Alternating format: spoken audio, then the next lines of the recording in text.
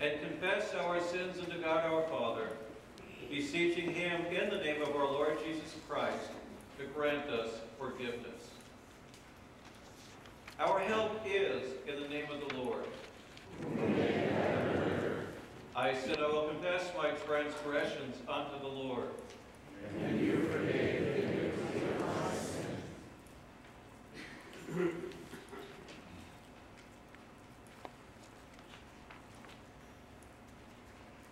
O Almighty God, merciful Father, I, poor miserable sinner, confess unto you all my sins and iniquities, with which I have ever offended you, and justly deserve your temporal and eternal punishment. But I am heartily sorry for them, and sincerely repent of them. And I pray you of your boundless mercy, and for the sake of the holy, innocent, bitter sufferings and death of your beloved Son, Jesus Christ, to be gracious and merciful to me, a poor, sinful being. Upon this your confession, I, by virtue of my office as a called and ordained servant of the Word, announce the grace of God unto all of you, and in the stead and by the command of my Lord Jesus Christ, I forgive you all of your sins, in the name of the Father, and of the Son, and of the Holy Spirit. Amen.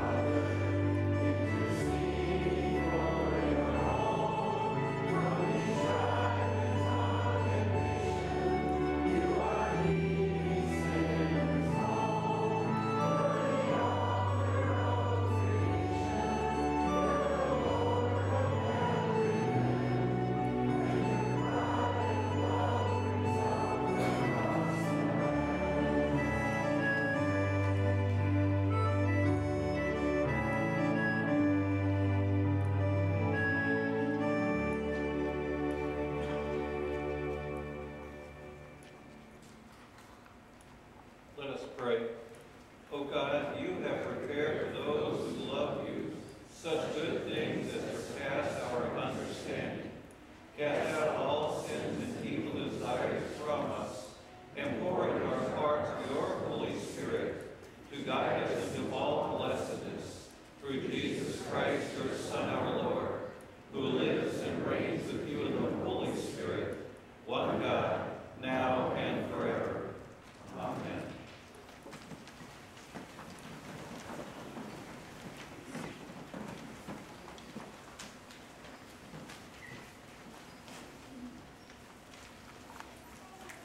First reading for the second Sunday after Pentecost is from Isaiah, the 65th chapter. I was ready to be sought by those who did not ask for me. I was ready to be found by those who did not seek me. I said, here am I, here am I, to a nation that was not called by my name. I spread out my hands all the day to a rebellious people who walk in a way that is not good, following their own devices. A people who provoke me to my face continually, sacrificing in gardens and making offerings on brick, who sit in the tombs and spend the night in secret places, who eat pig's flesh and broth of tainted meat is in their vessels, who say, keep it to yourself, do not come near me, for I am too holy for you. These are a smoke in my nostrils, a fire that burns all the day. Behold, it is written before me, I will not keep silent, but I will repay, I will indeed repay into their bosom both their iniquities and your father's iniquities together, says the Lord. Because they have made offerings in the mountains and insulted me on the hills. I will measure into their bosom payment for their former deeds. Thus says the Lord. As new wine is found in the cluster, and they say, do not destroy it, for there is a blessing in it, so I will do for my servant's sake, and not destroy them all. I will bring forth offspring from Jacob and from Judah, possessors of my mountains. My chosen shall possess it, and my servants shall dwell there. This is the word of the Lord. Thanks be to God. Our second reading this morning is Galations, the 3rd chapter. Now before faith came, we were held captive under the law, imprisoned until the coming faith would be revealed, so that the law was our guardian until Christ came, in order that we might be justified by faith. But now that faith has come, we are no longer under a guardian. For in Christ Jesus you are all sons of God through faith. For as many of you as were baptized into Christ have put on Christ. There is neither Jew nor Greek, there is neither slave nor free, there is neither male nor female, for you are all one in Christ Jesus. And if you are Christ, then you are Abraham's offspring, heirs according to the promise. I mean that the heir, as long as he is a child, is no different from a slave, though he is the owner of everything. But he is under guardians and managers until the day set by his father. In the same way, we also were, when we were children, were enslaved to the elementary principles of the world. But when the fullness of time had come, God sent forth his Son, born of a woman born under the law, to redeem those who were under the law, so that we might receive adoption as sons. And because you are sons, God has sent the Spirit of his Son into our hearts, crying, Abba, Father. So you are no longer a slave, but a son, and of a son, then an heir through God. This is the word of the Lord. Thanks be to God. Please stand once again for the reading of the Holy Gospel.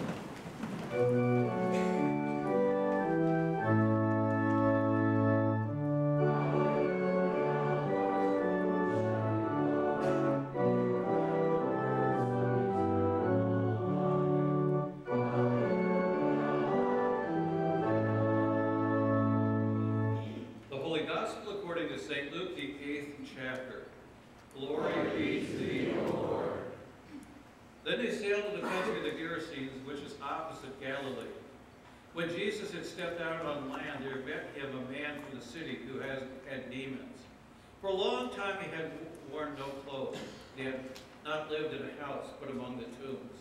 When he saw Jesus, he cried out and fell down before him and said with a loud voice, What have you to do with me, Jesus, Son of the Most High God? I beg you, do not torment me. We had commanded the unclean spirit to come out of the man. For many a time it had seized him. He was kept under guard and bound with chains and shackles. But he would break the bonds and be driven by the demons into the desert. Jesus had asked him, What is your name? He said, Legion, for many demons had entered him. And they begged him not to command them to depart into the abyss. Now a large herd of pigs were feeding on the hillside, and they begged him to let them enter these. So he gave them permission. Then the demons came out of the man and entered the pigs, and the herd rushed down the steep bank into the lake and were drowned. When the herdsmen saw what had happened, They fled and told it in the city and in the country. Then people went out to see what had happened. And they came to Jesus and found the man from whom the demons had gone, sitting at the feet of Jesus, clothed and in his right mind. And they were afraid. Those who had seen it told them how the demon-possessed man had been healed. But all the people of the surrounding country, the Galations, asked him to depart from them, for they were seized with great fear. So he got into the boat and returned. The man from whom the demons had gone begged that he might be with him, but Jesus sent him away, saying, "Return to your home and declare how much God has done for you." And he went away, proclaiming throughout the whole city how much Jesus had done for him. This is the gospel of the Lord. Praise to thee, O Christ. We join together now confessing our Christian faith in the words of the Apostles' Creed. I believe in God the Father Almighty, maker of heaven and earth, and in Jesus Christ, his only Son, our Lord, who was conceived by the Holy Spirit, born of the Virgin Mary, suffered under Pontius Pilate, was crucified, died, and was buried. He descended into hell. The third day he rose again from the dead. He ascended into heaven, and sits at the right hand of God the Father Almighty. From thence he will come to judge the living and the dead. I believe in the Holy Spirit, the holy Christian Church, the communion of saints, the forgiveness of sins, the resurrection of the body, and the life everlasting. Amen. You may be seated, except we'd like the children to come and sit on the chancel steps for a brief children's message. So boys and girls, come on down. And if you need mom and dad to come, that's fine too.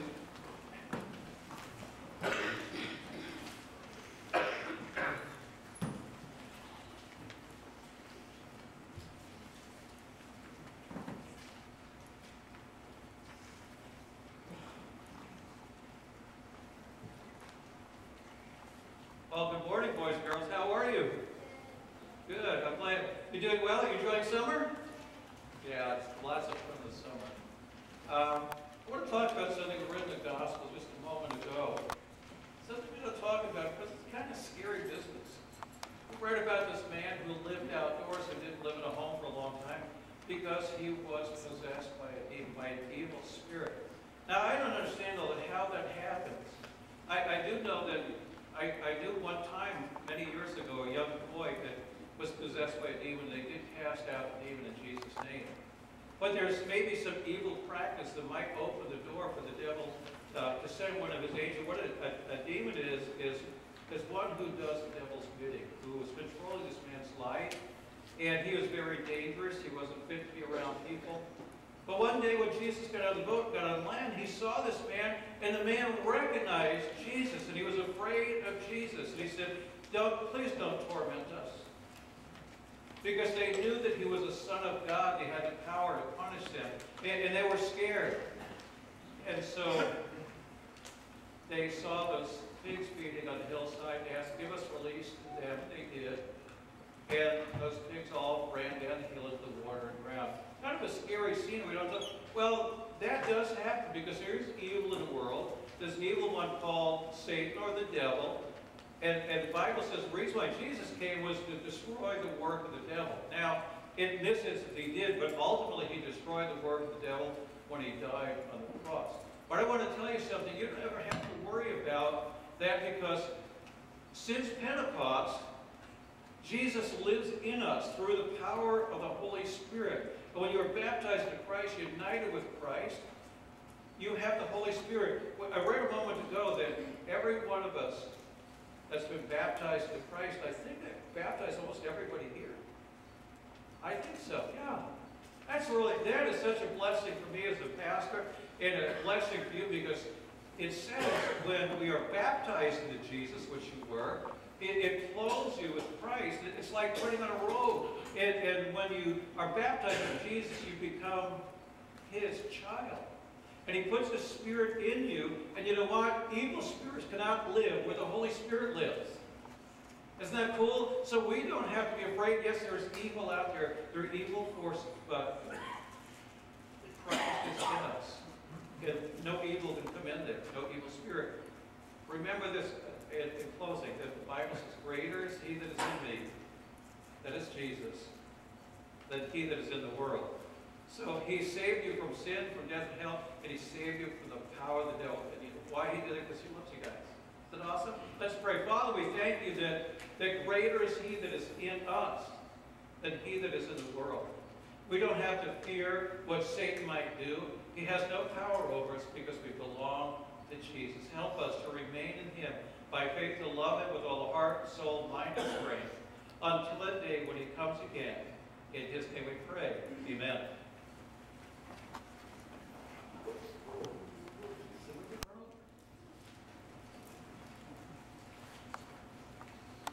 Let's sing our, I don't know what's going on here. I feel like a 13-year-old or something. It's just been a busy week. Let's sing our next hymn, and I'll see what I can do. If not, I'll sing soprano. Okay, let's worship the Lord.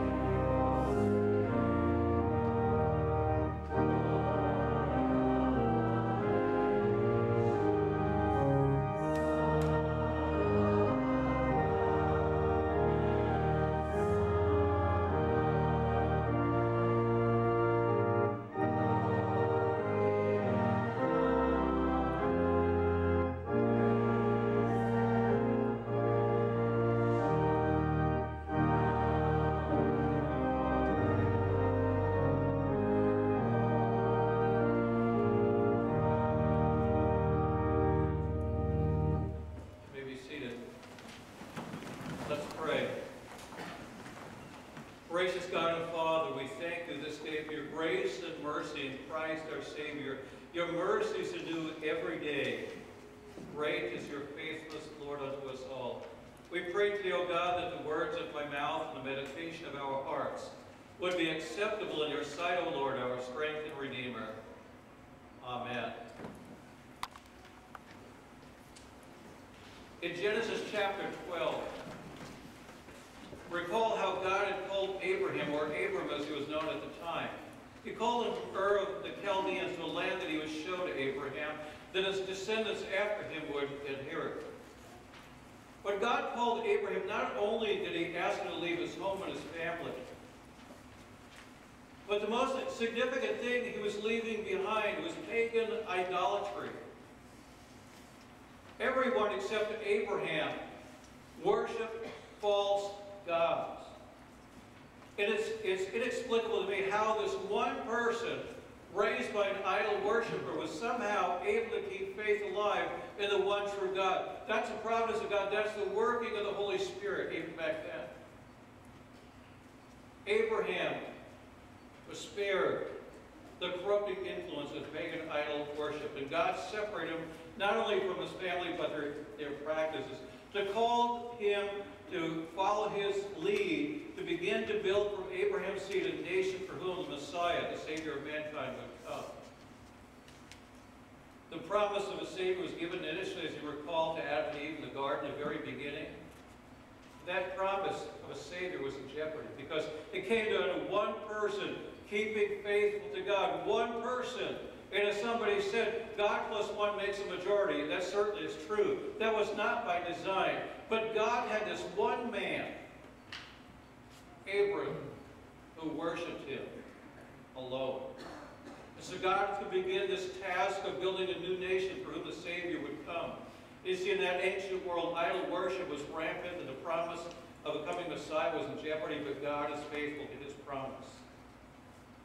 One of the things I find interesting about Abram, or Abraham as he was later to be called, he was called in Scripture, maybe you've read this, he's called a friend of God. He's called a friend of God. Now that's a commendation, is it not? When God deems you to be his friend. Now you probably have many friends, some acquaintances, and some friends are of varying degrees of dependability. You probably have one friend that you can count on that will never let you down. God had found that friend in the person of Abraham. And so God entered a covenant with Abraham by which he promised great blessings, untold blessings, not only material wealth, but spiritual blessings to him and to his descendants forever. Now what is a covenant? A covenant simply, and I use this in confirmation every year, a covenant simply is a contract that guarantees the fulfillment of what has been promised. God entered into a covenant with Abraham and kept his promise and fulfilled and delivered on that promise to give to Abraham and his seed great blessing. And so the Bible says when Abram was 99 years old, the Lord appeared to him. I think this is about the time he was having a midlife crisis probably. 99 years old. And God comes and he said, I am God Almighty. I'm El Shaddai. Walk before me and be blameless. Walk before me and be blameless, that I may make my covenant between me and you and multiply you greatly. Abraham was overwhelmed, and it says he fell on his face. And God said, behold, my covenant is with you, and you shall be the father of a multitude of nations. No longer shall you be called Abram, but Abraham. For I have made you the father of many nations. You see, the name Abram means exalted father. It's changed to Abraham, meaning a father of multitudes. For I made you the father of a multitude of nations. Not just a nation. That's important to understand. Not just the nation of Israel. I have made you a father to nations, and kings shall come from you. And I will establish my covenant between me and you and your offspring throughout all the generations. For an everlasting covenant. I want you to understand this covenant that God had made with Abraham is an everlasting covenant. So, once again, God reiterates the call to Abraham. Chapter 2, the Lord said to Abram, leave your nation, your native country, your relatives, your family. Oh, and by the way, your idols. And go to the land that I will show you. I will make you into a great nation. I will bless you, Abraham, and you will be famous. You will be a blessing to others. I will bless those who bless you, and I will curse those who curse you with contempt. All the families, not just some. All families of the earth will be blessed through you. And so again, that covenant promise that Paul has repeated a few times in Genesis until Abraham understood the full implications of this covenant, this call. Sometime later, the Lord spoke to Abraham in a vision and said, do not be afraid, Abram, for I will protect you, and your reward will be great. But Abraham is not afraid. Abraham is kind of despairing. He says, Sovereign Lord, what good are all your blessings? I I don't even have a son. God, you're promising me a multitude of descendants. I'd be happy to have one son to keep on the family name. One son. You haven't given me children. The only child I can count on is Eliezer of Damascus, a Syrian. A servant in my household is going to be the heir of my wealth. And the Lord said to Abraham, no, your servant is not going to be your heir, for you will have a son of your own, and he will be your heir. And then the Lord took Abraham outside. And I love this. I love what is even repeated in Genesis. Abraham looked up in the sky. It's probably nice enough. He said, look at the stars in the heaven. Now, Abraham, count them if you're able. Well, Abraham knew what you and I have also discovered at night. You can't count those stars. Abraham, that's how many descendants you will have. As numerous as the stars in the heavens. And it says that Abraham believed God. Now that's faith, to believe God that you'll have a child, an offspring, as numerous as the stars in the heaven before that first son is born. Keep in mind, he's 99 years old. And Abraham believed the Lord, and God counted him as righteous because of his faith.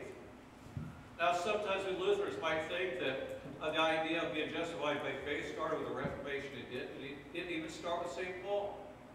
It goes all the way back, and it's revealed to Abraham, the father of the faithful, who was declared righteous because of his faith.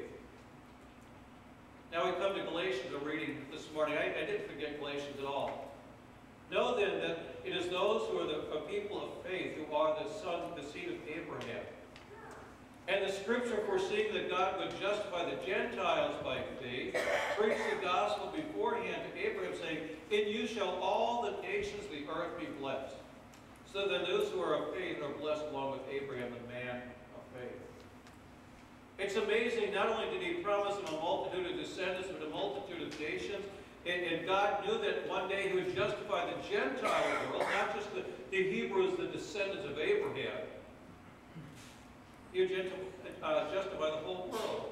And so he proclaims the gospel to Abraham. See, God's promised him again and again numerous descendants. And Paul says in our reading today in Galatians that it is a man of faith where the sons of Abraham understand this, that when he's talking about this multitude of descendants, it's not about pedigree, it's not about genealogy, it's not about race, it's about grace. It has nothing to do with your lineage at all. It has everything to do with the grace of God. Abraham understands that nations and kings will come from you. Those descendants are spiritual descendants as numerous as the stars in the heavens. God promised numerous descendants. But I want you to notice something in Paul's text today. Something very significant he said in verse 16. He's referencing back to Genesis 22:18. And he says to Abraham, in your offspring shall all the nations of the earth be blessed. But I want you to understand how Paul in Galatians understands Genesis 22:18. God promised them numerous descendants, but there was one particular descendant that Paul would mention, very specifically, verse 16. He said that when he said through your seed, he says, understand, beloved, that what God was saying to Abraham, through your seed, that's singular, through one person, all nations of the earth would be blessed. That one seed, through all blessings would come as a person of Jesus Christ, that one seed, and through him all other descendants, all other men would be justified through faith in Christ. One seed. The focal point of God's promise, the focal point of God's covenant with Abraham is that one person, the Lord Jesus Christ. And so God enters this covenant with Abraham, to which he attached promise of blessing to his posterity after him for all time. All these promises find their fulfillment and their expression in the person of Jesus Christ. That one singular seed. All the promises, all the blessings find their fulfillment in him, they converge in him, and we who are in a covenant relationship with him now, the seed of Abraham, heirs of the promise. Abraham believed God. We read a moment ago, and God declared him righteous. You and I look back to the promise of coming Messiah. In Christ we are saved. We are justified by his grace through faith in his Son. The only difference is Abraham lived before the cross. Before Christ, we live after. We're looking to the cross of Christ, through his death on the cross. We're both saved, heirs of the promise. That covenant that God established with Abraham some 4,000 years ago is a covenant that will stand forever. I find it interesting. You may recall last week in our gospel reading, it's kind of interesting. Because Jesus had one of these many dialogues with it, or I don't want to say arguments, because Jesus didn't argue. He settled arguments, right? He didn't argue with them, but he's having a dialogue. And he said, you guys say that you're Abraham's children. You know, well, if you believed him, you would believe me. Wait a second. And this dialogue goes on, and I said, wait a second.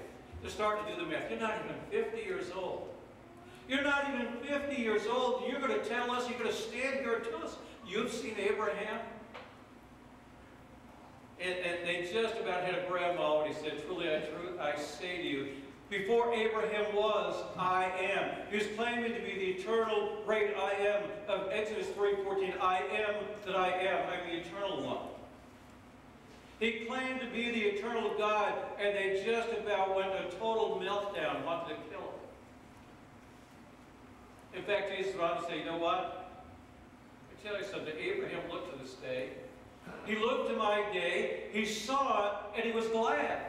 Abraham, with the eyes of faith, saw the coming of Christ. He saw the cross. He looked forward to the day, and he rejoiced before Christ was even born. You and I live this side of the cross, this side of the empty tomb. We look back and are justified by faith in Christ and Christ alone. Absolutely amazing. That covenant of God is still in force. That covenant is an everlasting covenant. We're heirs of the promise that God made to Abraham 4,000 years ago. Now it's interesting. Paul goes on in this text in Galations and talks about the law. Because people think, okay, if God had this covenant of grace with Abraham, and he preached the gospel to Abraham, what good is the law? Why do we need the law? Why did God enter into a covenant with Israel and give the commandments at Sinai when we have this covenant of grace? And Paul tries as best as he can to explain this to his Galatian readers. He said, look, one covenant does not nullify another. We wrote our will, I think, back in 1990. No, actually 2004, we did update, excuse me. So 15 years ago. That will has not been changed now in 15 years. We haven't seen a need to. But it cannot be changed against our will. Nobody else can violate the terms of that will. Paul says it's the same way with the covenant of God. Nobody can set aside, nullify, or make void a covenant that God has made. He says just like a minor, he says law has its purpose. It's kind of like a guardian or a custodian of a minor child. Now, when you have a minor child, first time we wrote a will was specifically with minor children. It wasn't because we had deep pockets and leave them an enormous fortune if I died. I had a will done to name somebody a guardian of my minor children should I die. Because the state would dictate who takes care of my children. That's not going to happen. So it wasn't because I was going to leave them vast wealth, I assure you. It's still not going to happen. I'm spending your inheritance now, in fact. But the thing is, you leave an estate for your children. You leave them as recipients of your estate. And their minor children, you're not going to put them in charge of unlimited resources, are you? In fact, you forget the money. If you have minor children at home in southern South, how long are you going to leave them at home unattended? Probably not very long. Your house will be totally destroyed. Imagine if, God forbid, parents are both deceased and there's minor children at home and nobody there to take care of them. What a horrible thought that is. So we appoint a guardian. Paul says, look, you can't trust a child not only with the money, you can't trust them by themselves in the house alone. And he's thinking, that's how God's covenant people are in Israel. He couldn't trust them to be without a guardian, without instruction to live as God's redeemed covenant people. They needed the law to guide them, to show them how to live. So we read the Old Testament today. They didn't do a very good job, but they do all those references to hillsides and gardens and all that. It's nothing. A long way of saying they were heavy into idolatry, pagan idol worship. God says you can't leave these people alone. You leave them alone, and that second commandment's out the window. They worship anything that moves, and if it doesn't move, they'll still worship it. They can't be left without a guardian. You see, when God gave the law to Moses at Sinai, he said, look, I want you to go down and tell these people that I am the covenant God, and they are my people, and if you keep my commandments, you'll be my special people above all peoples of the earth. I'll make you my covenant people, you will be a special possession of the Lord your God. And so Moses takes the word of God and speaks it in the hearing of the people, and they come back and they say, all that God has commanded we will do. Scouts honor, we'll do it, God. The prophets, they never did. The reason why they didn't, because they couldn't, they were incapable. God understood that they were not capable of keeping His law, living like His redeemed people. They lived like barbarians. So He gave the commandments. They couldn't keep it. God knew it. But through those commandments, they would understand His holiness and their sinfulness and their inability to keep the law. Once they arrived at that understanding, then the covenant with Abraham, based on grace through faith, takes on a whole new meaning. So think about the guardian you appoint to care for your children, to manage your affairs in your absence. That's what God says the law is all about. Now, sometimes we Lutherans say, we kind of have this, I think, sometimes simplistic view of law and gospel. Law bad, gospel good. That's oversimplification. You can't separate the two covenants. The covenant of the law does not nullify the first one. What it does, it shows God's covenant people how they are to live. And so I love their answer. They were dead serious about it. I don't think they were fibbing. I don't think they were making things up. All that God has required people to do, you and I can do that at confirmation, or some of the points in our Christian life say, all that God has required, I'll do it. We don't. So it's so appropriate that we can begin our service with confession and absolution. Because, we've messed up. God shows us in His Word. But even when you're faithless, when you're sinful, it does not nullify the covenant that God made. By the way, it is God who enacts the covenant. It is not us. It is God who enters a covenant with us and makes us His own. With Abraham, it was as an adult. You know what the sign and the seal of that covenant relationship was? Circumcision. On the 8th day, what I find interesting, he was circumcised, he was 90 years old. I believe his one son was older, and then when Isaac was born, he was circumcised in 8 days. That seal of the covenant meant that Abraham was in a covenant relationship with God. He was justified. It meant the same thing for 8-day-old Isaac, that he was in a covenant relationship with God. I want to tell you this morning, God entered a covenant with you in baptism. I know I have some fellow Christians that would just scream at that, but I want to call your attention to Galatians 3:27. I read it before. Galatians 3:27. All of us who are baptized into Christ, we had a baptism last week again. All of us who are baptized into Christ have put on Christ. In other words, it's like being clothed in Christ and His righteousness. Every Sunday morning, the pastor comes to church and he puts a robe on, and just like that, or you put an overcoat on, you are wrapped in Christ. You are His child. He's entered a covenant with you based on the merits of Christ, what He has accomplished at the cross. You say, I got a lot of people think, well, you guys believe you're saved in baptism. I believe you're saved by the blood of Christ.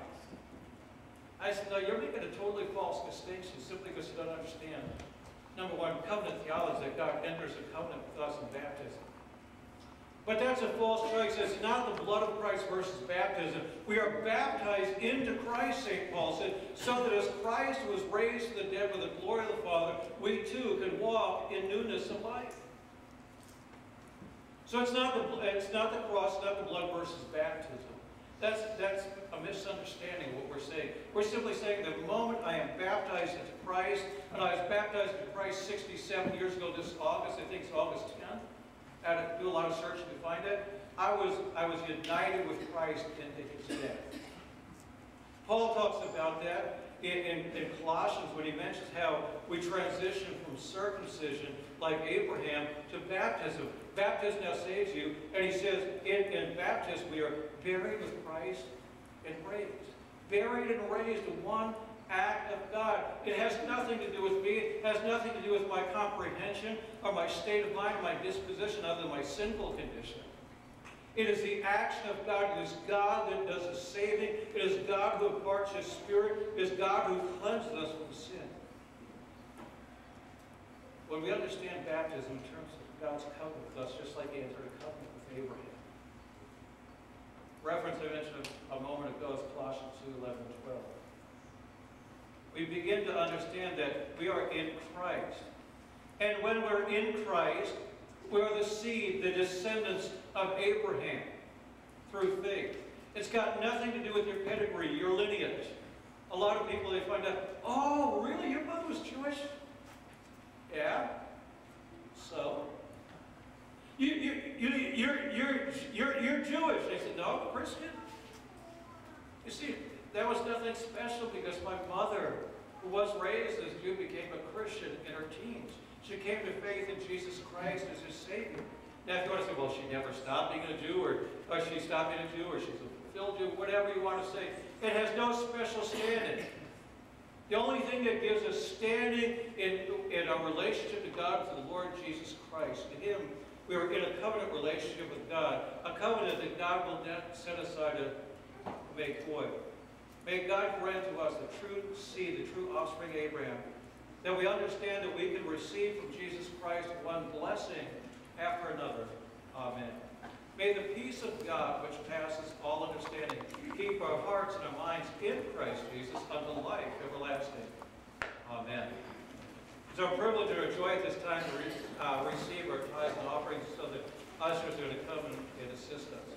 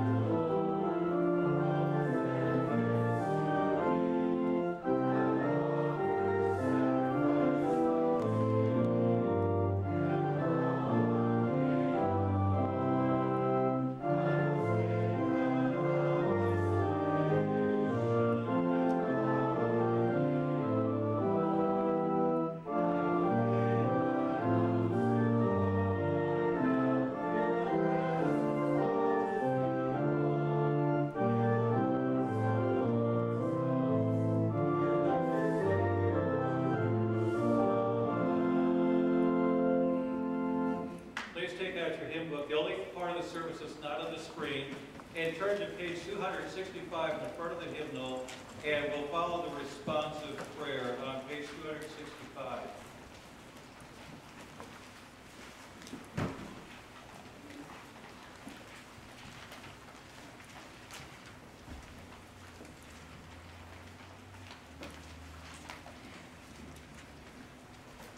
In peace, let us pray to the Lord. Lord, have mercy.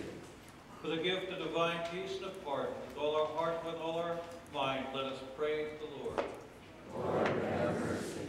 For the Holy Christian Church here and scattered throughout the world, for the proclamation of the gospel, the calling of all to faith, let us pray to the Lord. Lord, have mercy. For this nation, for our cities and communities, and for the common welfare of us all, let us pray to the Lord. Lord, have mercy. For seasonable weather and for the fruitfulness of the earth, let us pray to the Lord. Lord, have mercy. For those who labor, for those whose work is difficult or dangerous, and for all who travel, let us pray to the Lord. Lord, have mercy. For all those in need, for the hungry and homeless, for the widowed and orphan, and for all those in prison, let us pray to the Lord. Lord, have mercy. For the sick and dying, and for those who care for them, let us pray to the Lord. Lord, have mercy. This morning, Heavenly Father, we pray for Nancy Spencer, who's been in intensive care this past week. We pray for grace, for strength, and for healing. We pray for the doctors, nurses, and the staff that attend to her needs. We pray, Father, our heart would be steadfast in Christ, our Savior. We also pray a prayer of thanksgiving for Brandon Wazowski and Angela Barr, who were married yesterday. We pray your blessings upon them now and always. Keep them in your care. Thank you for the faith and the confession of Christ our Savior. Let us pray to the Lord. Lord, have mercy. Finally, for these and all of our needs of body and soul, let us pray to the Lord. Lord, have mercy. Christ, have mercy. Lord, have mercy. Blessed Lord, you have caused all Holy Scripture to be written for our learning. Grant that we may so hear them, read, mark, and learn, and take them to heart, that by the patience and comfort of your holy word, we may embrace and ever hold fast the blessed hope of everlasting life through Jesus Christ, our Son, our Lord, who lives and reigns with you in the Holy Spirit, one God, now and forever. Amen. We pray together the prayer that Jesus taught us. Our Father, who art in heaven, hallowed be thy name. Thy kingdom come, thy will be done, on earth as it is in heaven. Give us this day our daily bread, and forgive us our trespasses, as we forgive those who trespass against us.